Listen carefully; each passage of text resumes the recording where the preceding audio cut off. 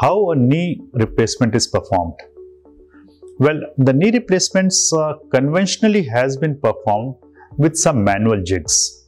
That means there are some jigs available which the surgeon places after opening up the joint, and with the help of those jigs, the surgeon gives shape to the end of the knee joint and puts the implant.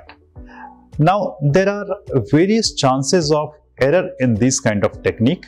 There can be error in the judgment. That means all patients' knee are not the same, but the jigs are the same. So you have to use the same jig for different knees. So this is not a very personalized thing. Okay. And secondly, there can be error in execution of the plan.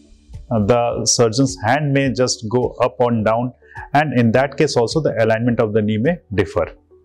Now, the second method is robotic knee replacement. Now, robotic knee replacement is a technique where the alignment of the patient's knee is first calculated on a CT scan. Now, with the help of this CT scan, a 3D virtual model of the patient is prepared, and then a personalized plan for each patient is made.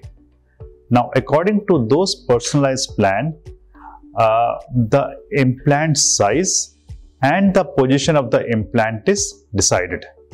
That information is fed into a robotic arm, which then takes appropriate cut with sub-millimeter accuracy, and over that you put that implant. So you get a knee joint which is almost similar to the natural knee. So here the feeling is quite good. The patient feels that as if he is having a natural knee. The recovery is very fast because there is less bone loss. The invasion to the soft tissue is also quite less. And as the implant alignment is very good, so the longevity of the implant also increases. So robotic knee replacement is a very good technique which combines a surgeon's experience and judgment with the accuracy of a robot.